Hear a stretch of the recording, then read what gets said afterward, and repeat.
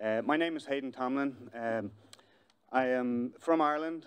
I've been a US citizen since 2019 and lived in Colombia for 5 years.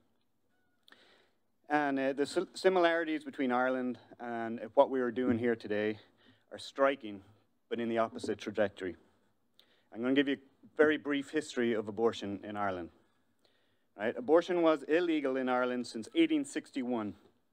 An amendment was added in 1983, granting equal rights to the unborn.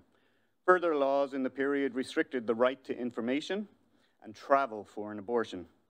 There were no exceptions other than the immediate risk to the life of the mother.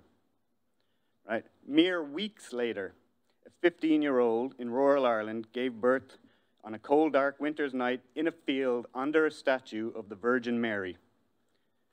Both mother and baby died that night alone. Later letters would reveal that she did it in protest to the laws. Later, after a 14-year-old suicidal rape victim was detained by the state and refused permission to travel for an abortion, both the travel and information bans were lifted. That wasn't until 1992.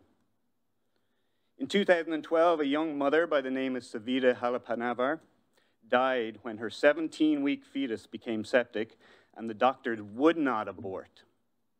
Because even though the fetus was dying, it still had a heartbeat and she was not in enough danger at that point.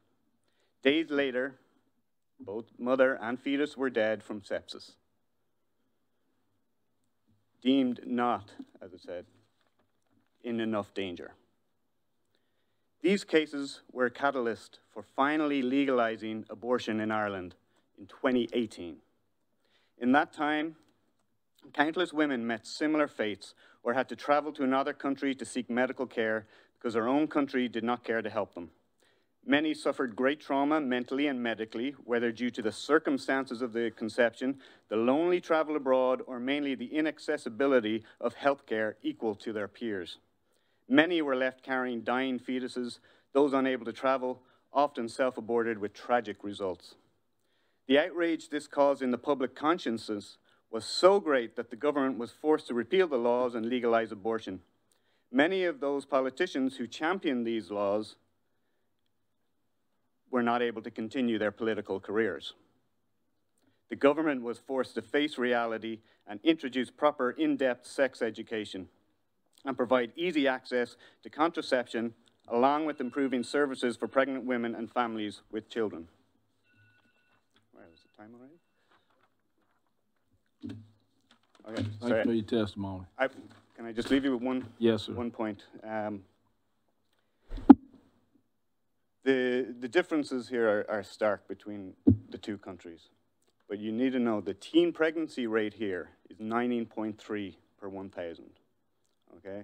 Ireland is an average country in the rest of the world. Its rate is 5.2. Okay? Same with maternal mortality, 27.9 is the rate per 100,000. Okay. That rate in Ireland is 5. All right, sir. Well, thank you for your testimony. Thank you. All right, next we have